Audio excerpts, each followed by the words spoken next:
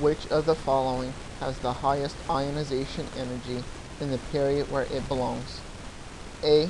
Neon, B. Sodium, C. Bromine, or D. Manganese. Ionization energy refers to the energy needed to remove an electron from an atom.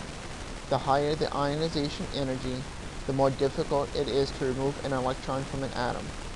The observed trend in ionization energy is that it increases as you go from left to right across any given period. A period refers to a horizontal row in the periodic table. Since the trend increases from left to right, the rightmost element would have the highest ionization energy. That would be the noble gases. Of the choices given here, only neon is a noble gas. You will find neon in column 18 in period 2. Among the elements in period 2, neon atoms have the highest ionization energy.